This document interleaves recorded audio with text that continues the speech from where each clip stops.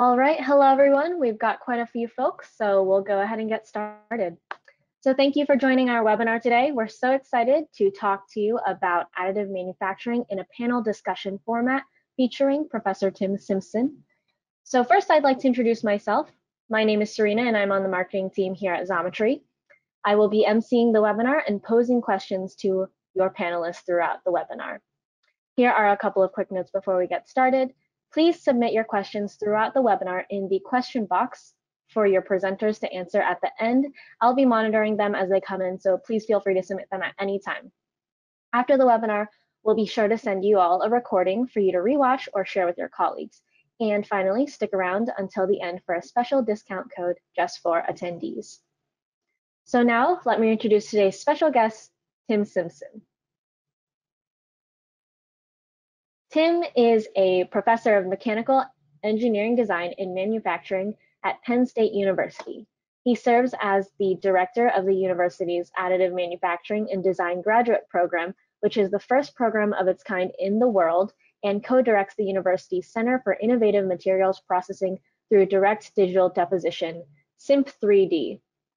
Beyond the academic world, Tim has helped educate and train more than 700 industry practitioners to use metal additive manufacturing, and is a columnist for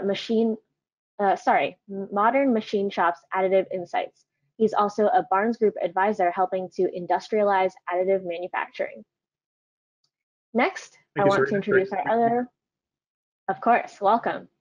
Next, I want to introduce our other presenter, Greg.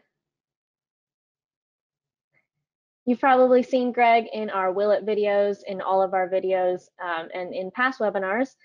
So you'll probably know that he's the director of application engineering here at Xometry. He's spent over a decade working with engineers on custom manufacturing projects using CNC machining, additive manufacturing, sheet metal, urethane casting, and injection molding. Prior to Xometry, Greg worked in product development with a focus on ruggedized electromechanical systems. So thanks again for tuning in, and don't forget to submit your questions in the webinar question box. And so I'll pass it over to Greg now. And make sure my mute's off. Serena, thank you so much. And I can't tell you how excited I am to have Tim for this webinar. So just personally, I've seen him several times in speaking events and different conference tracks at Rapid and some other events surrounding additive manufacturing. And he was a recent OK Zoomer guest as well, which is another fun thing that Xometry's been doing recently. And we've collaborated a little bit just via email on some projects going through on additive. So he's a great person to geek out on additive manufacturing with. Same to you, Greg, and I'm happy to be a Zoomer instead of a boomer, as my kids are starting to refer to me. So thank you for that. I mean, it really, this should be a really fun webinar today. And as Serena mentioned, that this is a panel style, so we're talking some big topics on this agenda here, but we're phrasing them more as questions, and we're going to be more image heavy on how we're going to answer them.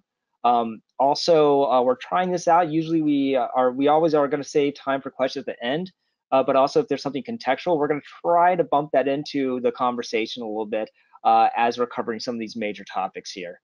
So just a brief agenda, quick introduction of Xometry, what we do, but that'll be very quick because we're going to focus on these additive topics, such as moving from RP to true manufacturing. My end use part is going to be additive manufactured, and some of the perspectives that Tim has on the industry, the approaches that you may think you want to take with additive, but we may change your mind on that based off our experience and moving a project into additive manufacturing, and some of those things about design scenarios and cost drivers. So just to get started here, we make a lot of parts at Xometry, and we are manufacturing agnostic as far as the amount of technologies that we offer. So under additive manufacturing alone, we have 7 different unique umbrellas of additive manufacturing technology that make photopolymers, thermoset materials, thermoplastic materials, urethanes, and metals. So we have a lot of experience in that. And we're also able to complement that alongside the regular manufacturing portfolio of milling, turning, sheet metal, molding, casting. And it allows us to look at projects with a more agnostic view. The thing about Xometry is we do this in a full supply chain service. So we're not just a single shop. We actually have an interface where you can click, drag, upload your 3D project on our site. Pricing shows up instantly, as well as lead times. You're able to select from those 11 different processes and all those materials underneath each one of those processes to get your pricing, lead times updated, and further configure your quote. The beauty of this is we have massive parallel manufacturing capacity because we are partnered with over 3,000 manufacturers domestically and over 4,500 globally to produce work on demand. So not only are we a single storefront for a bunch of different manufacturing technologies, and a lot of those are additive manufacturing, but we're also able to distribute that to capable manufacturers that have been vetted and qualified through Xometry's network to do thousands of projects at once on demand in parallel. So it's really exciting. I'll put a quick plug in there. When our classes moved online and we moved out of lab, your cost checker tools, I was having my students submit designs that way since we couldn't actually print them, and then look at how does pricing change per volume and compare 3D printing to other technologies. So appreciate you guys making those sort of easily and readily available. Thank you. Yeah, and that's actually a big use that we see on the site is a quote. A lot of these budgetary quotes, you're putting a file up, just kind of check it, and you may change if you change the geometry, you can see that pricing update. And I think, Tim, you mentioned that you've been also using straight into SolidWorks, because I know we have integrations for SolidWorks and Inventor. SolidWorks actually, we're just actually elevated to the 3D marketplace. So now if you're running other DSS platforms, I think CATIA and other things, you could access the marketplace and get Xometry pricing there. So it's pretty exciting. First, and also on this slide, I hope I'm not giving anybody seizures. I should have put a warning here. The GIF's a little fast, but I like it. I wanted to start off just kind of framing this out, and then Serena's going to go into some of these questions here. But when we talk additive manufacturing, there are definitely some paradigm shifts when you're thinking about growing apart versus cutting apart from a larger billet of materials. So 3D printing is that usually a deposition of some sort or bonding of smaller features such as a resin or powder into a larger shape driven by a 3D CAD model. In that case, the printer is doing a lot of the work, right? So a lot of the talent is actually in the quality and repeatability of those machines. But that also means that the printer is doing its darndest to fit your 3D model. And there's not someone sitting there saying, hey, this edge has to be +0, -2, and stopping and shaving and stopping and shaving to get those features. So a big paradigm shift in 3D printing is that the printers dictate the tolerances, not the print. And when I talk about a print, I'm talking about a 2D technical drawing. Also, all printers talk about their accuracy. So X, Y dimensions as well as Z dimensions. They may have different levels of feature resolution, as well as that accuracy based on standard tolerances like plus or minus 5,000ths. Just understand that it's always driving a part in a net shape. So it can be a very accurate printer, but it's running those global tolerances. And again, it's the printer's best effort at creating that 3D CAD. So whenever I think about a 3D print, I actually think about a net shape, which is something where I may have in my head that I may need to do some CAD adjustments or something up front, which is the next bullet down, in order to tune the part for that process. Obviously, though, I don't need tooling. I can just upload a part, press go, and get it in a day. I think actually our SLS lead times now are down to 1 business day, and FDM as well on our website. So just super good as a prototyping snapshot tool. And it's typically a lot faster and less expensive than milling or casting or molding parts through. And when you're looking at production, we're going to go into this a lot deeper, but you're going to be looking at purpose-built design. So you're going to build and design it with intention of that part being 3D printed. And we'll go into much more detail as we move down the line here. We're also looking for function because along with that purpose, a lot of times 3D prints, including if you see my GIF here, they're not always the glossiest or shiniest of things, but they can be extremely practical and save you costs and time and weight on a lot of different applications. And the last thing I wanted to note is that even Xometry running 7 different manufacturing technologies that are all additive, they're all considered 3D printers. They all have varying platforms. Some platforms are up to 6 inches, some are 36 inches. We've seen, and some of these, there's some large area platforms out there as well that it can just get much, much larger. But just understand that depending on the technology chosen, that you may have different platform size limitations, and it's something to be mindful of, and we have wonderful guides on that. But keep that in mind because this applies to literally everything that we're talking about today. Oh, Serena, you're muted right now. Thanks. So Greg, first question for you, can you elaborate more on that? How does 3D printing help product development? Yeah, absolutely. So I have a couple examples that I want to talk through on how I see additive manufacturing used in kind of this design iteration or rapid prototyping phase. And I'm keeping this pretty short because, again, most of us know that you can upload a file, get something really quick, and it's pretty cheap to do. I thought this example was great. This company called Early Human. They were working on an archery training piece that essentially would hook right onto your bow. And as you're pulling back, if you're putting any extra force on it, it will actually wiggle and show you that you're actually deflecting the bow in a direction that the arrow won't go straight in. And these are their SLS and HP Multijet Fusion prototypes as they are working on different designs for snap and flex and other features. But it kind of shows you this almost shotgun approach that you can do with design iterations, where you can try a lot of small variations, either as one purchase or rapid fire in a row, where you're doing a variation, checking something, doing a little bit of a CAD adjustment, running that variation again. In this case, because this part is fairly small, it's fairly thin and uniform. A lot of these powder bed processes like SLS tend to be the cheapest way of making these parts. But you can see here, sometimes the prototyping effort, it takes a lot of iterations to run, and this is where 3D printing is just very strong. But in this case, when they want to make one part and you have one design done and you need to make thousands of it, their ultimate goal is injection mold. So this is really in that product development stage where it was most powerful. The other one is that looks like prototype, right? In this case, it looks and feels like. Another super common example of when I'm using additive manufacturing in that engineering floor environment.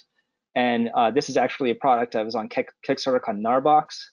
And they were essentially doing kind of media storage and editing for GoPros and other other mobile, like high activity cameras, if you will. And they were looking for kind of a feel of this, and they used a process called PolyJet, which is a photopolymer process that kind of works like an inkjet, where it puts little micro droplets of resin down, and it's actually able to mix different properties of resins together in small, almost like a micro matricey. And by doing that, you can give a rigid body with a rubber-like outer in one print on one part. This is a great example of a rapid prototype. The life of this part is really probably several days or a few trade shows in for how it will be used. It's going to give them a feel of something that they're ultimately, again, going to move into injection mold with, but it helps them get that rapid prototype in a couple days to validate their design accurately for the process. So it's another example of something where my goal is another manufacturing process, but 3D printing, additive manufacturing is still extremely important in making sure that when I commit to that tool, I have it right. So it's a little bit different in this case. Like, I call this more of that RP, rapid prototype, where a lot of times we talk about additive manufacturing, especially with Tim, what you do, it's much more of a end use real deal. Thank you, Greg. Now, Mhm. here's a question for Tim. Additive, as an industry, where are we at with additive manufacturing? Cool. I think part of what's telling here is that we've sort of had a name change, right? So 7-8 years ago, instead of calling it 3D printing, ASTM, one of the governing bodies in terms of terminology related to additive, calls it said, hey, let's call it additive manufacturing. Recognize that we are adding material, as Greg said, we're growing a part, not sculpting it or subtracting, and we are manufacturing. We are creating end-use parts, not just prototypes anymore. But I think what we've seen in the companies that we've worked with, certainly at Penn State, and the companies that we engage through the Barnes Group, there requires a big mind shift here. And I think first and foremost, how are you going to differentiate yourself? Anybody can buy a machine, sort of learn how to operate it, put powder in it, make parts, etc. So really learning how to design for additive and take advantage of its capabilities is really unique. And that's really that second bullet there is the new freedoms that we have with layer-based manufacturing, adding layer by layer by layer, gives you some new capabilities, some new freedoms, both on the design and the material side. So you may be able to actually consider using materials that previously were too expensive or whatnot because of that, or maybe they were too difficult to machine. Some of the titanium and Inconels or nickel-based superalloys that folks are using are important. But being able to get to that next level, it's not just the machines, right? You got to invest in the people. I'm biased, a big piece of this is the design side. How do you design parts for AM? That's really what we're going to dig into here in a bit. And of course, the software that's out there. I mean, again, the plugin from Xometry on costing is great. Some of the lattice design software that's out there, topology optimization, generative tools that we'll talk a little bit about, those are key. And I think that's where a lot of people struggle is how do you put those together with this new mindset? And really it is a new way of capturing value and or, in many cases, maybe even thinking entirely differently about the business case there. So slide on the right here is an oil and gas component we worked on 6-7 years ago now. Traditionally, it was made sort of casting and then machining. Inside, there are sort of these serpentine channels that as you spin this component, centrifugal force pumps fluid up or down. They said, hey, could we, use additive to lightweight this? And, because the only real features are sort of the channels, and the shell. This thing, of course, is subjected to 10,000 PSI as it's downhole. It's really difficult, as you can imagine, to machine these holes inside. You're gun drilling, backfilling holes, et cetera, et cetera. So, hey, could you use additive? We said, oh, let's check out some lattices. So you can sort of see that lattice goes all the way through.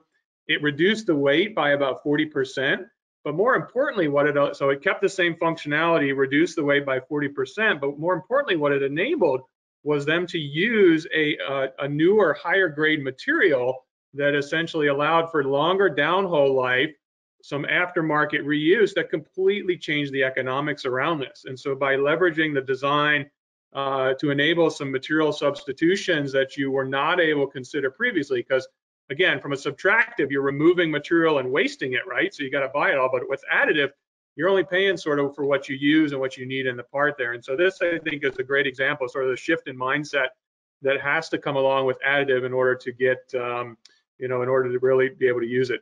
Of course, we always get the situation, are my putts strong enough? I love showing this example. My colleague Ted Reutzel worked closely with the Navy on this one, probably the most stressful 15-18 months of his life, trying to figure out, how are we going to additively manufacture this out of titanium? It's the first flight critical component that the Navy flew on one of their aircraft, the V-22 Osprey. Continues to fly and operate, as I understand, to this day. Obviously, it's fully censored and serviced. And what I'm holding up and what you see in the background there, the nice shiny parts that often come with additive are only after heat treating and machining and finishing and bead blasting, etc. The raw part, literally off the machine there as built, is shown in the foreground. And part of the design, in this case, what we're trying to do is replicate that part, right? This is not that fancy. It hasn't been optimized or anything like that. We want a direct comparison of performance. This is a critical component. So how does that compare? And so from a design perspective, you're thinking about, all right, well, what's the best build orientation?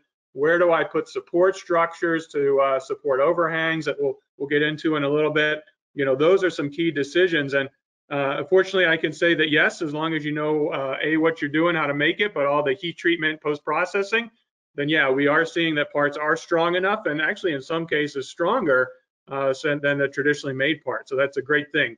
Of course, this doesn't, you know, weigh any less. It doesn't perform any differently, and the additive part costs quite a bit more than the traditionally made one. But you can attack that with design as well, and we'll get you some of those examples in just a little bit. So Yeah. next slide there, if you would, Serena. Yeah, I was actually going to say, just going back to this real quick, this is the idea of talking about net shape in itself. Like, this is a way of using a very premium material and essentially making a blank that is prepared for that post processing. And we'll go further into that, but that's a really good example, especially because you see the before and after of that using metal additive. Yeah, and here's another example of sort of this baseline. I think this is where a lot of companies are right now, and it's also where a lot of companies stumble. They want to take the traditionally made part, you know, cast, machine, forged, and they want to turn around and make it out of additive, right? And they want to say, okay, you know, I want an apples to apples comparison. Now is the forged machine part compared to the additive part, you know, in terms of cost, in terms of quality, surface roughness, and so creating a baseline with AM is important. And I think, as we'll see and talk about, you know, it's managing expectations. You know, your boss goes out and reads, you know, the latest greatest article on all the cost time that additive is going to save him or her, and then you're tasked to basically repeat what you've already done. You know, you're not going to get the benefits that you hope. So this was a case with some heat exchangers. Again, when we do sort of work with companies, it's you know, if they have to just make a part, go to Xometry, go to, you know, many of the other AM service bureaus out there. We want to work with them and iterate. Part of our lesson or you know, mission as a university is to sort of share the knowledge with them. So we'll only do the baseline if you let us do the redesign and continue with you as well, or some testing. In this case, the additively manufactured heat exchanger was 15% more efficient, but you had twice the pressure drop. And so that high delta P is not a good thing. So even though the better efficiency is good, you know, you're losing the pressure, you're losing the flow through this, and that has detrimental effects. But in this case, we're making the part with additive. We're not really designing the part for additive yet. And so there are ways of now improving that efficiency and taking advantage, for instance, of the surface roughness to improve heat transfer without these losses. And you're seeing a lot of examples in heat exchangers, heat conduction, heat pipe, those sorts of things now, which is a sort of a new hot area for, again, the additive, the freedoms that you have with additive. Yeah, and you were noting that the pressure drop was due to the fact that you have an inherently rough surface finish on as-grown parts, and it's going to be very, very difficult to go inside essentially these flow areas where you really need the something smooth to move through and transfer heat. Absolutely. So the other big thing, I mean, now with additive, you know, we're used to humans designing parts, but I think we have an opportunity. You can see the two images here.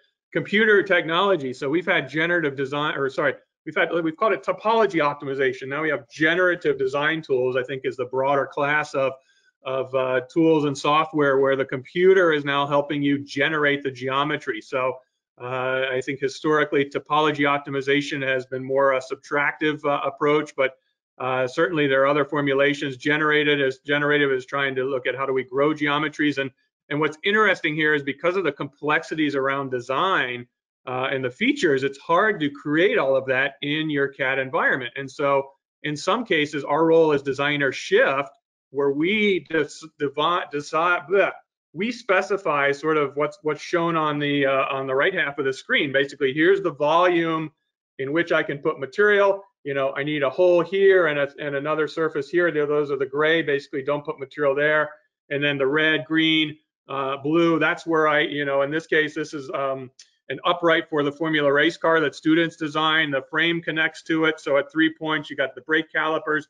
These apply loads to it, and you simulate, basically give it a bunch of different loading conditions, and eventually it'll inspire new designs, and in some cases actually create a finished geometry for you, like the one shown on the left there. And so there's some pretty sweet tools now, Paramatters, Altair, Inspire, even within Fusion 360, within Autodesk has some tools as well. So these are pretty new, and I think certainly the certainly the undergrads and grad students coming out of college, they'll grab software and play around with this easily. It's probably some of the more senior engineers are a bit more reticent on using these things, but nonetheless, these help you now lightweight components and really start to take advantage of the freedoms that additive can provide.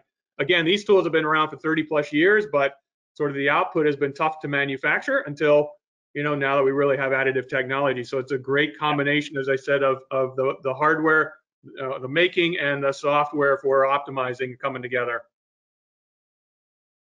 But despite that, I think there is a challenge. We still need the designer in the loop. So that the geometry I showed on the previous, this is actually what it looks like when it's built in a vertical orientation. So I actually have the finished part here.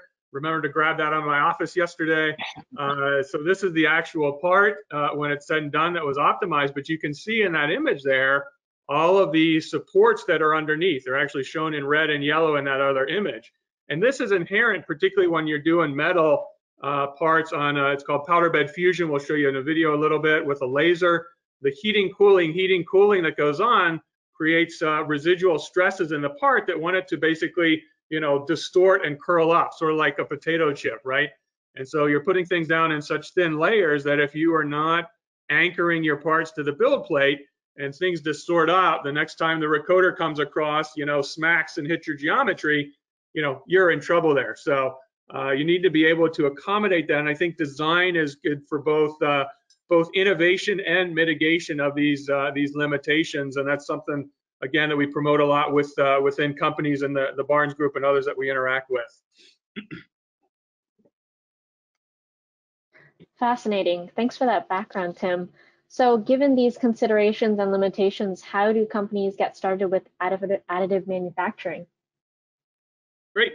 So yeah, if you go to the next slide, we sort of see three use cases that have sort of started to emerge, and these are both we were seeing it within Sim 3D. We see it a lot as well with companies when we go in and do workshops. I love, this slide from friends of ours at Pratt & Whitney, Bill Brindley and Jesse Boyer, their additive manufacturing fellow. They put this slide up at we used to host technology exchanges at Penn State. And I love this because it sort of shows, okay, here's phase one, right? We're going to make as is exactly what we talked about. We want a baseline. Essentially, it is a direct substitution of a current part.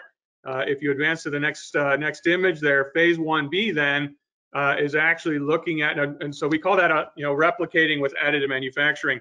If you go to a phase 1B where we're designing for producibility, you're now making modifications to overcome some of the limitations in the process, in this case for metals.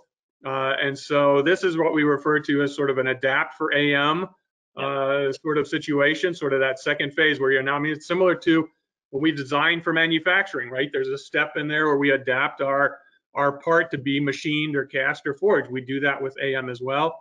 And then finally, the third one, if you have an opportunity to sort of clean sheet there, you can now, as Pratt says, really design for competitive advantage where you optimize for weight, cost, performance, light weighting, frequency response, thermal efficiency, sort of you name it. And it's that third stage is the optimize for AM, sort of this replicate, adapt, and optimize. Or when I talk about this often, is sort of this crawl, walk, run approach to additive. You sort of got to start there with repeating or replicating what you have before you sort of adapt and walk, and then eventually you want to get to the run. I think part of the biggest challenge, I've actually created a whole course with ASME on this, and we talk about some of the biggest challenges there is, the engineers, particularly the students coming out of college now, they want to go straight to phase 3, right? They want to optimize and show you how awesome they are with the latest tools. Guess what? It's the senior leaders and managers that are still, making the investment decisions, and how do you help them overcome their risk and the uncertainties associated with additive. And so you have to be careful about managing expectations at each of these steps, because they do have some important implications. And so I think if you hop to the next slide there, we sort of hit on those. I wanted to note on this. Yeah, I want to note on this, by the way, like a lot of times, so files will be uploaded to Xometry and they'll be looking to do metal additive, and sometimes it is that exploratory run. So a lot of times this phase 1A to phase 1B here is pretty common, something we see a lot, especially if you need like a onesie twosie of something where you're just testing the grounds. And so like our DFM team, like our additive experts and application engineers may come here and say, hey, you know, could you put a little gusset here so this part grows naturally, and we'll help you consider what orientation we'd see this build in and some DFM tips. But definitely when you're moving to this, there's so much purpose, you know, and intuition that we don't see us from the manufacturability side, and that really is that engineering effort. So it's kind of like a crawl, then walk, then think, and then we're running, you know. So like there's that gap here, the valley here. Absolutely. Yep. So as I go through these stages, I think you know, sort of the link that I showed you, the heat exchanger, this, you know, baselining your part, making comparisons, sort of this replicate. I think mainly the real main advantage that we've seen is time. You know, it gives you speed, right? And so we've done a lot of work, particularly, you know, the iterations that Greg talked about before. We've worked with companies where, hey, we want to create, you know, functional prototypes. You know, it takes 2 weeks now. Let's do it, you know, with 3D printing instead. I've seen Siemens with some of their gas turbine blades. They're going from like 2 years down to 2 months on some of their iteration cycles because of this. So there are some huge opportunities there. Of course, you got to be careful. Costs are going to go up. You know, quality, hopefully it's the same, but you certainly have to do some post-processing to get there, and sort of the acceptance. You know, you've got to overcome just people's inherent limitations and thinking. You get over that hurdle, you can get to the adapt stage, like the oil and gas component. Hey, it's the same, you know, the sort of the core functionality is the same, but let me just add some light lattices to lightweight it a bit, or you know, reduce the print time. So here now again, time is of an advantage. You've got speed, but you can also make it more viable. Your costs are coming down because you're using less material or using a material more effectively. Again, you got to be careful with quality and acceptance and those sorts of things, making sure you're doing the right post-processing and thermal treatments at the end on the metal side. And then finally, on the last one there with the optimize case, hopefully this is where everything goes well, right? You're fast, you're cheaper, you're better performing. You know, hopefully, you know, you're getting more and more acceptance, building up confidence among, you know, the senior engineers and managers. You know, really, it's all about de-risking, right? This is still a relatively new process. We've had, you know, casting has been around 5,000 years, right? CNC machining is, you know, 70 plus years. You know, additive 30, you know, in the grand scheme of things, it's still pretty small. So we still got a lot of data, not knowledge, and now a lot of things that are going to help us with this acceptance. So I think that's a good, you know, a good thing to keep in mind. Great. And before we get to this next question, I just want to remind everyone that we do have a live Q&A at the end. We're reserving about 15 minutes, so keep the questions rolling in. So, Tim, what are some design scenarios we can talk through? What are the crucial things designers need to know to move ahead with additive manufacturing?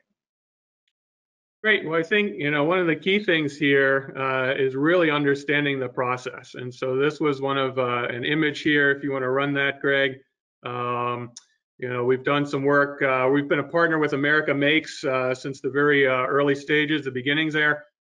Actually, I was fortunate to do an academy, sort of a hands-on workshop with the Air Force Research Lab with the Lanterman Group several years ago. And 3D systems, this was one of the parts that we were building during that time. And I love seeing this because it's great. You can sort of see, watch how the laser bounces around. You know, each layer, the laser's going in a different direction.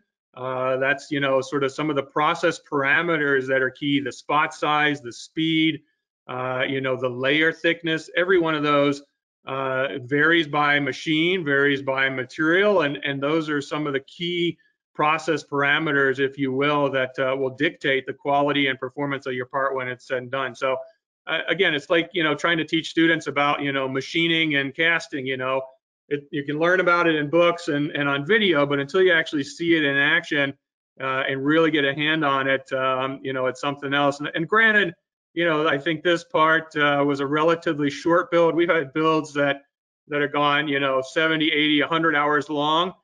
You know, you only need to see 3, 4, or 5 layers, and you sort of get the gist of it. But nonetheless, you know, it is a very dynamic process. You see all this sort of sparks and powder that's flying around there. There's been some phenomenal work.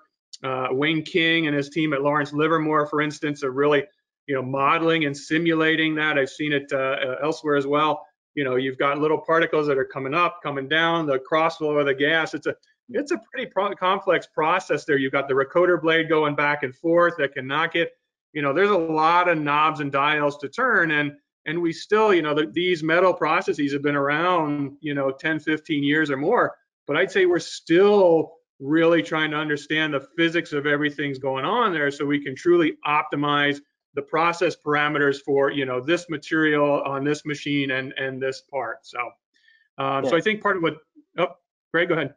I was going to say, you just mentioned on this, and we were talking about this. There's a question that just came in. What's the importance of using process simulation software? And I thought that'd be, while we're showing the process, I did want to mention, like, I always explain DMLS as a battle. Like, it is a battle of metal versus build plate, like your part versus the build plate going on in there. Because when I'm running something like laser powder bed fusion in a plastic platform like selective laser sintering, I'm warming everything up, and everything is hanging out at, like, about 120, 140 Celsius, give or take, whatever, depending on material I have. And so I just got to barely nudge it in order for it to melt its neighbors and melt underneath, hit its layer underneath, and that giving you that Z dimension for 3D. And it's very controlled. And now if I do a degree Celsius up or down, I'll see results that I don't like. But it's still a very controlled environment, where in metal, it's essentially room temperature. Like, there's some caveats and build plates and stuff, but it's essentially room temperature. And I'm strong arm welding with a laser, full power into that material into a build plate. So all these are welded to a build plate and then welding up on top. So these stresses just really fight each other. So even that on that video there, that's the pattern in which it wasn't scanning the entire cross section like a TV, old school TV would. It's taking little sections. All these little pieces of tidbits are, like, sometimes you'll see a hexagonal profile, 1, 2, 3, 4, is to fight the stress that's occurring every single layer. Because as Tim said, one little deflection, my recoder goes across, drags my build, or causes a defect in the build. And if your build falls, sometimes it stops it, but if your build falls through, you open up the chamber and you're like, scrap. There's no such thing as half part.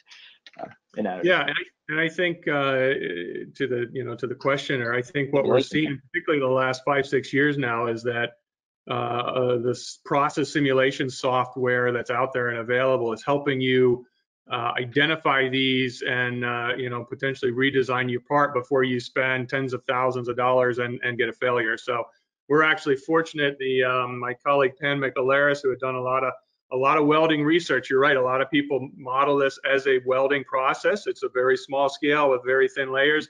He actually customized some of his welding code, adapted it first for directed energy deposition and then powder bed fusion, spun that out, and that actually is now Autodesk's NetFab Ultimate, the simulation capability that was validated in the lab. So it's pretty cool that we've been in the game and able to actually spin out technology that's now being used. Certainly, you've got ANSYS and 3D Sim from Brent Stucker. You've got Siemens has capabilities. I mean, there's at least a half a dozen, if not more, packages. And I think these are now some of those software tools I was talking about before, particularly in metals, that you need to add them in the loop. You need to do some simulation. I'd say we're still a bit a ways from sort of being very accurate at predicting those, but at least it shows you sort of trends and where the potential hotspots are. So I have a build. One of the examples, sadly, it failed almost 7 times before we got it right. We put it in software with NetFab Ultimate there and simulated it, and lo and behold, it didn't get exactly right, but it said, yep, here's the area we're going to have concerns, and lo and behold, that's where it was. And I wish I had done that 6 build failures before. So I would strongly encourage you to use and check out some of those tools, and they're becoming much more readily available now and offer a lot of neat capabilities. So. And just like topology optimization, a lot of this has to do with that access to software. So Autodesk has, honestly, I'll give them kudos. Like, they've been kind of running a really nice suite on some of the optimizations that you get through Fusion, as well as NetFab, I believe, is Autodesk product. And they just did a release, a new NetFab release like a couple days ago. But there's some really good software that essentially does that digital twin it simulates the build in a digital setting. It figures out what's going to go wrong, and ultimately the feedback loop that you hope that happens is there's some level of pre-deformation or beefing up of a support structure for a part that a straight feature that may want to do this when it's being grown, and certain aspects of it. But I do think that software still needs a lot of maturity. It's getting there, and everybody knows what you need to do, but getting it right so that when I take my geometry and I say go print it, what comes out is exactly that. It's a lot. There's still that upfront risk, and there's still some tuning usually, especially when you're looking for additive production. You're going to be tuning that. It's a good segue though on our design guide and that sort of thing, because at least you can start aiming for it, right? At least you can start understanding the general principles in that shape, and what to expect on your first run. So we have some really good tips on the design guide. I don't know if you want to. Yeah, no, I want to, and again, hats off to Xometry for being out there early on this. I think you guys were publishing some of these before some of the OEMs were releasing these publicly. So we were joking the other day. I mean, I've been using the earlier versions of this for almost 5 or 6 years now, as sort of show them in presentations, because this is, these are the sort of questions that at a first pass, hey, how big can I make it? What sort of layers? What are my minimum feature sizes? What sort of tolerances can I hold, right? Designers need to know these things. And so if nothing else, you may not have the latest, greatest simulation or software tools, but at least, go to the guidelines and look and take a look at these. And I'd say, Xometry's got a nice set of these, but the other manufacturers, the OEMs, are now realizing how important these are and are sharing that information as well. So these are key. As part of that, if you want to go to the next slide, yep. I think one of the challenges here is those guides, though, are really geared at trying to help you avoid failures, right? And what are the limitations or where are the challenges? So, here's 3 of many examples. The rough surfaces, you're melting powder particles with metal. You don't get a nice smooth surface. You saw earlier sort of the as-built versus the finished part, right? How do you do that? Thin walls can create issues, and also depending on the orientation with respect to the recoder blade. Thick sections, there's a titanium part that cracked halfway through the build. The residual stresses, guess what? The same challenges you run into with welding are, many of the same challenges you're going to run into here. And if it was sort of a good rule of thumb is if the material is easy to weld, then it's probably going to do pretty well within a laser-based process. Everybody's sort of working against that or pushing that more, but that's sort of an initial rule of thumb. And when we talk about design for additive DFAM here, these are really sort of the restrictive aspects of DFAM, right? We'll talk about some of the opportunistic in a minute, but if you want to click, there's I think one more picture here on this slide. This is a great picture for Hala Rao at University of Nebraska Lincoln. This is a great shot. He had 8 or 9 components, all the same, all on one build that, every one of them had sort of a different failure on it, unfortunately. Of course, this doesn't bode well for us as additive, but I think it's important to, you gotta understand the realities, right? The hype is just so big. People appreciate hearing the realities and seeing that. And so, how do you design and use simulation and guidelines to avoid the crashes, the cracking, the warping, the balling and everything? Some of these are at the process parameter level and really doing that, but some of these are also just good design that becomes very easy to avoid, going forward on that. So there are some challenges still. I think we got a much better handle on it now than we did certainly 5 years ago, but there's still a lot of questions and unknowns out there. So, all right. One of those, of course, support structures. We've seen it. We've talked about it. Again, the upright here, you saw the supports underneath it. Unfortunately, you've got 21st century technology, laser technology making this. And then, as Corey Dickman, one of my engineers, said, you go caveman on it, throw it in a vise and, hack, cut, grind, remove the support structures, particularly if you're only doing 1 or 2, right? So how are you then designing parts to make them easy to post-process? Right now, it's sort of a necessary evil. And I would say this is probably one of the biggest challenges you're going to run into when you're sort of in that replicate or adapt phase, is that the geometry that you have designed has not been designed for additive. And so if you're just going to try and make that in with additive, a 1-to-1, you are going to spend a lot of time post-processing it, and that's going to kill it. And I think, Greg, your example here is a great example about how to use design to overcome that. Yeah, absolutely. And this one had a little bit of a challenge it was a little bit of a challenge test. We actually made this design when we were launching SLA as kind of a test design, and for this, where I actually have pockets on the reverse side, and I have an O-ring groove in the middle here. And these are just some like tidbits to know as well. Like because I had pockets on this side, I couldn't lay this flat on a plate because those pockets lifted and essentially had what we call an overhang. And if I put support structure in there, it would be almost like a blanket of supporting material that would be extremely difficult to remove. So to be more finessed, this part was angled up at a 45.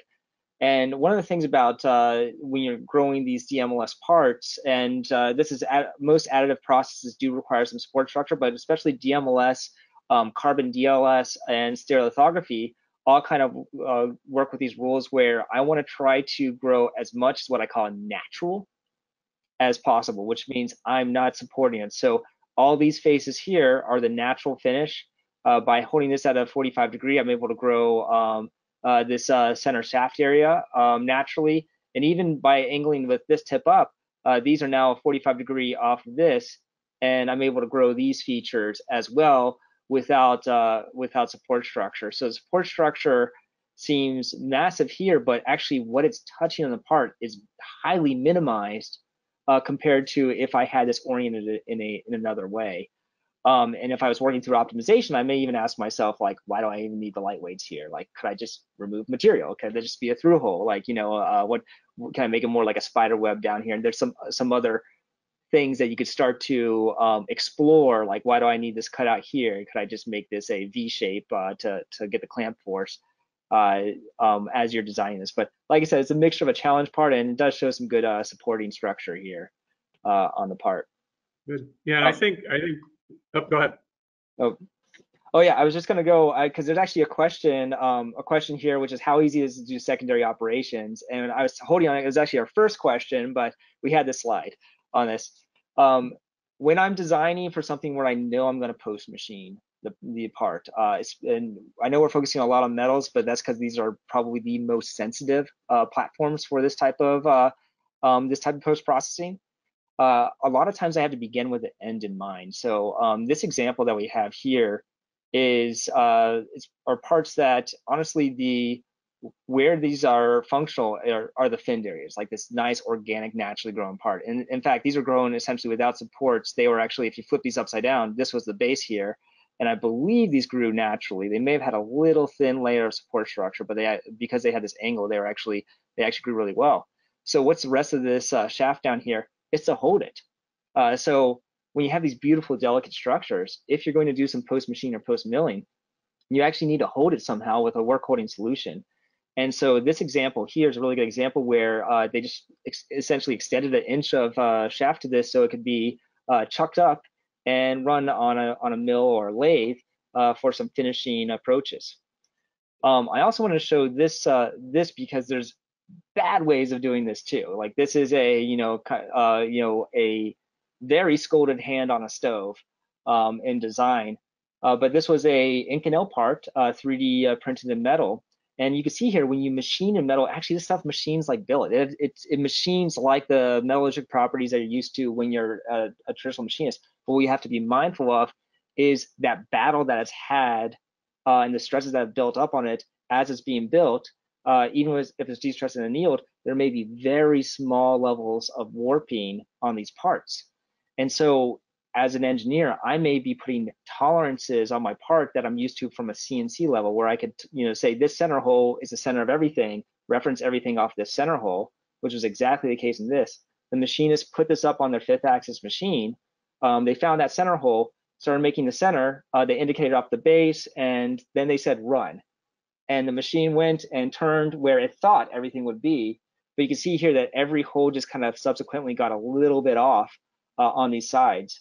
So when you're thinking about additive, understand that there may be a little wiggle, which doesn't mean the part's wrong, but it doesn't mean you may need to tolerance it differently, where every circle should be concentric to the pillar around it, the boss around it, essentially, and make those datums respective to each other. And if you do that, I can guarantee you the hole is going to be in the center of the channel. So if you do tolerance those correctly, you're going to have a much better time if you do require things like porting or post processing, like indicate per hole and per feature. Cool. So I think, it's easy. We've talked about a lot on the restrictive side. There is opportunities abound with additive manufacturing. And so sort of that's the counter weight, if you will. And we refer to that sort of as opportunistic design for AM, where you're achieving the benefits. And really sort of this trade-off between restrictive and opportunistic sort of comes down on, how much freedom do you have? And so the topology optimization, one of the examples that Greg has shown, certainly lattice structures as well there, the ability to create them at a fine scale. I showed you the big one. We're seeing that as well a lot in the medical industry with implants, being able to do better fixation. Conformal cooling, something we've talked about. This is actually a laser head on one of our DED, directed energy deposition systems that we made with powder bed fusion. And our designer, Corey Dickman, basically, it's 3 parts that now is one with an internal channel to help cool that surface as the laser is passing through it. And of course, the last example there, part consolidation, GE LEAP nozzle, right? You got to say or mention that at some point in an additive talk. This is our version. This is with the Navy very early on, John Schmezel and his team, 17 parts that's now printed as a single piece, right? So you're saving weight, you're saving, you're reducing leak points and those sorts of things. So, and of course, saving on assembly time. So some great opportunities there if you can really take advantage of additive. The other one, last example here I wanted to give is the opportunity now, with additive, the economics change and you almost get to what we call sort of the economies of one, right? The usual economies of scale, spend a lot of money on a tool and reproduce it is one thing, but this is leading to new opportunities for startups like Vortic Watch here. RT Custer was an alum of ours. He and his friend basically take old pocket watches and refurbish them, and then they custom print 3D cases, leather strap, etc. And so we actually did some work with them through America Makes grant that we had through for small mid-sized companies, demonstration projects, did some redesign, connected them with Imperial Machine and Tool, and now you can see basically whenever RT and his team need to make an order, Imperial cranks out, here's the 10 for this week, here's the you count those, here's the 100 or so for the coming week based on orders. They can be all different sizes as well. I think these are, you can sort of see on that front plate in the middle, you see a bunch of small watches for one size, women's version, and then slightly larger for the men. So you don't have tooling. And so being able to print on demand when you need it, now with additive is becoming much more viable. And it's great seeing startups like Vortic and others that are doing it. And next slide there, I love my Vortic watch. And here's just some of the examples. The ability now to customize your watch case, your Invisalign braces is all done with tooling. Ear implants. I think one of the real killer apps is going to be with customization for the user, for the individual, and additives economics. And the freedoms that come with design is really what's going to enable that, and I think become game changing. And I think that's a big part of why it's here to stay. And just a reminder here, keep the questions coming. And by the way, I've seen Locomotor says mass configuration. I've seen others say mass customization. Because so customization is like infinite possibilities. Locomotors is like, instead of 8, let's give you 80. It's using additive, but kind of giving you the ability to pick and choose the features, but they're still manufacturable for the process without a lot of discovery. Well, back to my earlier point, I think a lot of this is our usual economics around, okay, I'm going to do injection molding. It's going to cost me $100,000 for this tool. Therefore, I better make, 100,000 of them. With additive now, you can say, okay, well, I can now make a business case for 10,000 or 5,000 or 1,000 in some cases. And so it really, again, a lot of companies aren't used to thinking that way. And mass production is so ingrained in our psyche that I think additive really disrupts that. Absolutely. And just relevant, COVID-19 response, face shields and other things.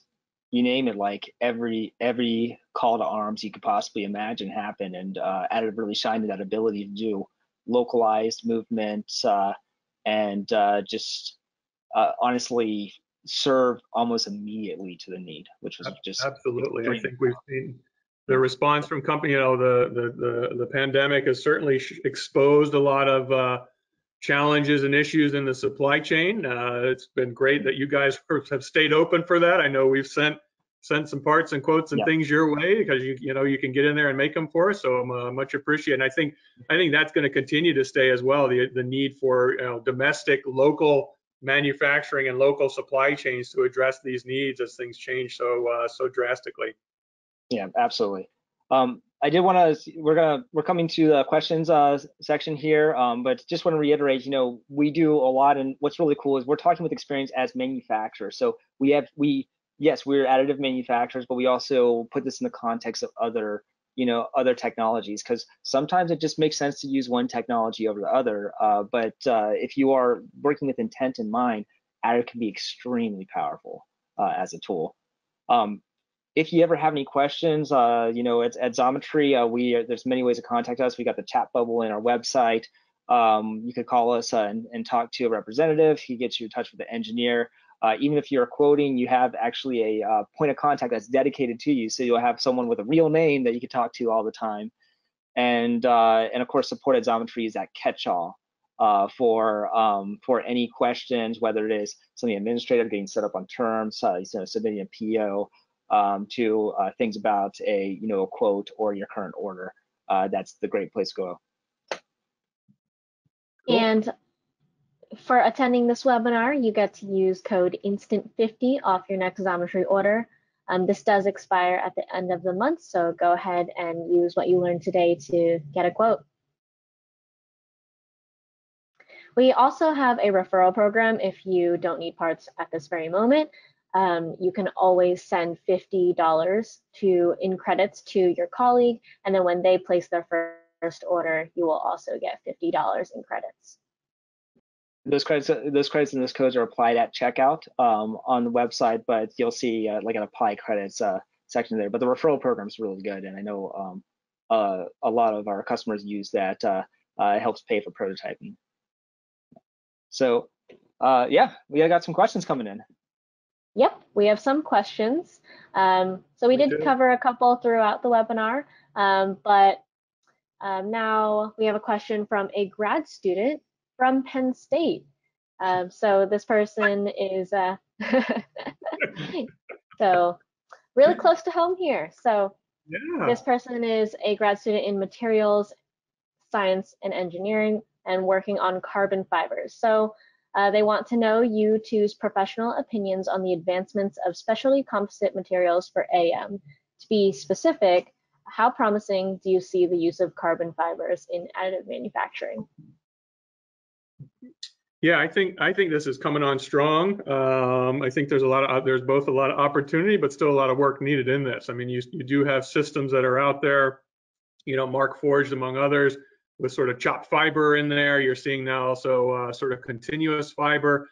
I think what the opportunities there is sort of using those fibers to sort of hopefully add some strength in sort of this direction or that direction. Certainly the continuous fiber gives you some quite a bit of advantages, of course, there. If you've got the string going on, how do you stop and go to the next level? And path planning certainly is key to that. So I think as that advances, you're going to now move into and open up a whole new area again of the design freedom, material freedom that additive gives you, where now we might 3D print a carbon fiber reinforced part instead of just machining the heck out of a large aluminum block, right? And so I think there, when we talk about buy to fly ratio in aerospace, how much material do you buy relative to the finished part? And I think that the break-even point there now, particularly with the increased strength and opportunities that gives you, that's going to change dramatically over the coming years, particularly as the costs continue to come down. So I think it's promising. If you're doing research in it, I think we need a lot of that to really advance it and get it to the next level. So thank you. Greg, what are you seeing from your perspective? So I've done layups in a previous job before for aircraft, and I remember Mark Forged when they were early on. And Mark Forged, it's a 3D printing system that's pretty reliable, and it'll add a either a Kevlar or carbon fiber kind of trace per layer going up. and that's that's actually, it's very good. It makes it very strong in certain directions. But when I'm doing a layup, I'm usually contouring it, and I have a a weave of either carbon fiber or fiberglass, and you get that strength because you get the X, Y, and Z, and you kind of have this self-supporting nature. Think about a cup versus a plate in that design. And there's been companies that have been doing continuous fiber. I know Arrivo's come out with something interesting. But to your point, Tim, is it plug and play? No, it's an engineering effort. It is almost like directed energy deposition, in akin to, it is not putting a support structure down a lot of times for these continuous fiber options, and it really has to be a amicable pathway to make those designs. But once you have that third dimension in carbon fiber, you have something that's super, super stiff and lightweight, and like it's almost shocking how strong this stuff behaves. You hold it and it feels like an empty egg, and then like you could drive a truck over it. Like it's insanely remarkable materials when you get the designs right. Yeah, absolutely. Cool. Great. And what process would you recommend to get the highest resolution for small parts? Is SLA or PolyJet better for resolution on a small scale? I'll handle this. I'll say SLA is typically better on small feature resolution. And now, if you look at a lot of times the design guides, they may be 1-to-1, and sometimes PolyJet will actually win on like layer heights and things. But I have to water jet my PolyJet parts. There are some water soluble options, but a lot of times I'm cleaning this off because PolyJet parts have a little bit of kind of a tacky film over them. That's their supporting structure. And by me cleaning that off, all of a sudden I have to touch a fine, delicate part, and say I have the lowercase I, and it's a little tiny wall with a little tiny column. Very easy for me to brush that away without even know I did it until I clean off the entire part there. So usually SLA, if you can naturally grow, which means I'm not supporting that area, I could get a very decent detail resolution out of that. Great. And so I just want to note that while we are just a few minutes after 3, we're going to get through the rest of the questions that have come in here. There's a few more. And if you have any more questions, please feel free to follow up with Greg and Tim at their emails on the screen here. So next question, can you talk about Owen Hildreth's research at Mines related to sensitizing thin structures to dissolve them? I think this one's for Tim. Yeah, no, Owen and I have been collaborating on a bit of that work for a while. Great story there. I was, out going around and lecturing and joking at, we've got within plastics, right? We have water soluble supports that we print it out and then you throw it in a bucket overnight and it dissolves away and whatnot. And I made the joke when I was speaking at Arizona State when he was there and said, man, wouldn't it be great if we could do that with metals? And he came up to me afterwards and was like, I think I have an idea. So we tried it out within directed energy deposition. We basically did a stainless steel part with a carbon steel support, and then you can selectively corrode away the carbon steel without affecting the stainless. Essentially, corrosion as a good thing. What? It's one of those things that you got to think differently, right? And Owen was spot on with it. Based on what we learned there, really the reason stainless steel is stainless, for instance, is because of the chromium that's in it. So his next crazy idea, which lo and behold worked, was let's basically heat up the part a lot, carburize it, and it draws out the chromium, and it sort of sensitizes sort of the layer. And depending on how much you're heating it and temperature, you can control that sensitization, basically the depth of that. And then you then basically make a stainless steel part that's not stainless around that, and you do that enough, and then you basically drop it in. Certainly it's an acid bath, so you got to be careful doing it, but nonetheless, you can dilute it, and it will automatically dissolve that interface, and your supports will drop off. He has since then developed similar for Inconel. Titanium, Ti-64, which is popular there as well, being able to do that. And so now with this idea, he has basically created a way of doing dissolvable metal supports. Continues to work on that with Mines. I think he's teamed up with Alberto at University of Pittsburgh on some projects as well to how do we optimize support structures so that they're easy to dissolve. I think the key finding, that we had was you don't need to dissolve the whole support. You just got to dissolve the interface. And so how do you make sure that that works? Yep, exactly. Very cool. Next question here. With DMLS, is there any work on gradient structures where different layers could have different compositions? Yeah, I think there's definitely, that's certainly, we talk about functional grading or compositional grading, with switching materials as you build. That's certainly easier to do with DED, directed energy deposition, because it's a powder feed. You are starting to see that now within powder bed fusion. Certainly you can change your laser settings, for instance, from layer to layer to change the porosity or the microstructure. You actually, Oak Ridge National Lab has done some neat work on that with the RCAM system, where you're using an E-beam instead of a laser. Gives you a little bit better ability to manipulate the microstructure and control the thermal gradients. So you can certainly do that now, but I have also seen you're starting to see folks that are developing processes where you can deposit a second powder, metal powder, during the DMLS process in there and actually changing the composition of material. Certainly it's easy to do right now with design. And with changing process parameter settings to create gradients in a powder bed fusion, laser powder bed fusion part. But we're going to see, I think, very soon, the ability to have multiple materials in a laser powder bed fusion system. That's going to be is going to be game changing yet again. Is that Aeroscent that's doing that? They have some of that. Yep. Thank you. Yeah. They're certainly a company in the U.S. here. There's been I'm blanking on the name, a couple of folks in the UK that we've seen as well. I think even Owen Hildreth had some droplet technology where he was instead of a powder, a droplet to be able to change that. So that's certainly a very open research frontier, but a lot of potential there as well. And I just I know we're running over, but the one of the things you have to think about the DMLS is even on the regular platforms that are 10 inch by 10 inch, and there's larger platforms out there. There is so much money on those plates once you're done, because they're completely filled with unsintered powder and then your little bit part of there. And I mean, we're talking, I need a crane to move, this amount of material through. So being able to selectively deposit like the value and then have other stuff filling the area is extremely powerful, and really for any additive manufacturing process can be very powerful to just say, I'm only using what I need. Because every single one of these has degradation. Once it's exposed out to air and environment, it can be recycled. But the lot and some of the traceability factors for especially devices that need that aerospace or medical, it becomes a lot tougher to justify without running what we call virgin material.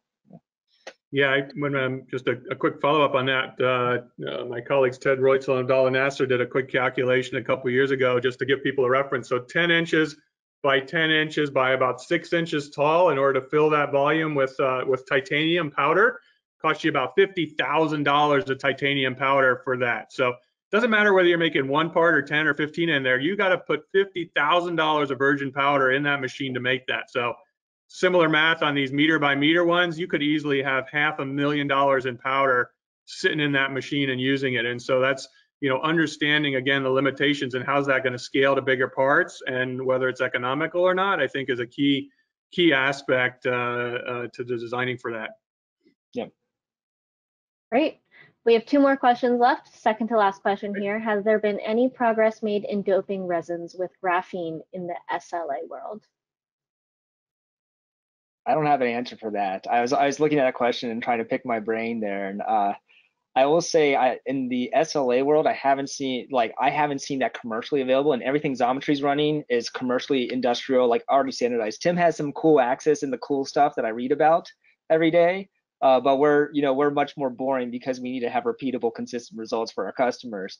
But usually what I've been seeing more on the commercially available resin side has been better compounds that are exhibiting much stronger properties. I mean, when I think about carbon DLS, you are exhibiting I have my little a very expensive hand toy here for made out of DLS elastomer. So this is the EPU material, but this material can be used forever because it actually post cures as a urethane, and it gets rid of essentially the photopolymers which can weaken over time, or at least it replaces those with the other mechanical properties. So I've been seeing more of these kind of transformers in the SLA world, where they're cured to get that shape, but then the ultimate thing that makes the part work is actually post-thermally activated, or a secondary process to it.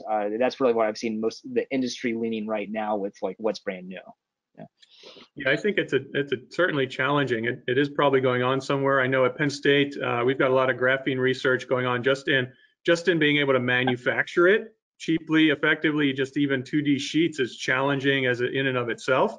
But I think if you understand the sort of the chemistry and the processing, you may be able to manipulate in there.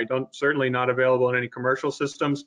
But definitely, I think Jennifer Lewis, I definitely track a lot of her stuff on sort of the direct writing and some of the depositions and droplets and things, the work she's doing, among others. So there's a lot of cool research going on out there. And if we can do that with graphene and put it in in an SLA part, you've got a whole nother dimension of a material freedom and capability there with that.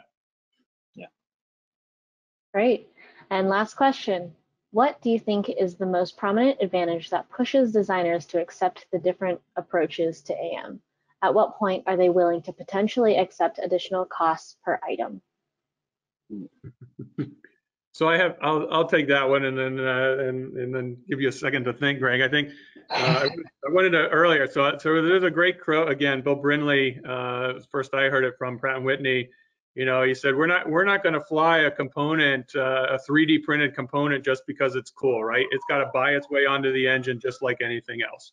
And I think end of the day, you may have the coolest, fanciest, organic, topology optimized lattice shape sort of thing, but if it's not adding value over what's currently, out there, then, you are going to be very hard pressed to make a business case and make money on it. You still have to be profitable. You still have to make money. And I think there, if particularly if you're trying to do a head-to-head comparison, your AM part may be more expensive for the second half of that question. But with part consolidation, if I'm now eliminating a dozen steps to assemble, if I'm eliminating weak points where I might have fluid leaks, if I'm eliminating this or that, so you got to be, in terms of making the business case, you got to think broader than just material cost in a lot of these cases. And when you do that, I think you can see that AM has the potential to add a lot of value, provided that you are thinking smart and designing your parts to take advantage of that. And I'll just add, so everything you said is absolutely true. But I mean, I couldn't agree more with that. I think what Xometry is doing best as a manufacturing marketplace is we're giving you instant access to millions of dollars of impressive additive manufacturing technology, and all you're doing is paying for your part. You're able to get access to $1 million machine to make your part, but you're just only paying for that section of it, because we're able to connect so many buyers with so many suppliers on our network. And I think even 6 years ago, like before I joined Xometry, that's was always a challenge. Was I may have been intimidated to get a part made of like a DMLS, or looking at the EBM, because it was just so hard to find who makes it, like who does it as a service. And now, like, it's usually a couple clicks away. And I think that access and lowering the barrier to entry, as well as getting better economies of scale, which is something that we've been very proud to do at Xometry, because we have some leveraging buying power, because we have so many customers coming through, has been really exciting, and a shift in additive. Even SLA itself was probably hundreds of dollars more per one-off just 5 years ago than it is now. Now it's like get a part $25. It's so much different. Like I just got a new SLA system, Elegoo Mars, for $300 for SLA. Oh, yeah. What? I'm in printed part. I mean, the machine costs are coming down, material costs are coming down, and we've seen that in metals as well, that they've dropped almost 40% over the past 4 or 5 years. So that's certainly helping. And as new technology comes on board, the quad laser is now the $1 million machine, and the single laser one is now, 250, 300K instead of millions. So it is changing. And And to your point as well, I think, you guys have been out there for a long time. I just saw Stephanie Hendricks at Additive Manufacturing, their service bureaus. There were, what, 300 or so that they had pulled together, just, again, to your point on COVID and rapid response, right? Being able to use 3D printing. I think this is a great opportunity for additive to really shine, to show, we're agile, we're fast, we're local, being able to capitalize on those advantages. It's great for us. It's great for the industry, and it's great to know that additive is having such a positive impact on so many people in these challenging times right now. Awesome. Thank you guys for sharing your bounty of wisdom. Special thank you to Professor Tim here for joining our webinar and giving us a whole new perspective on additive manufacturing. Do you have any final words before we sign off? Either of you? No, I appreciate the opportunity. As Greg said, it was great to geek out with fellow additive and 3D printing fanatic here. I've always enjoyed your talks as well.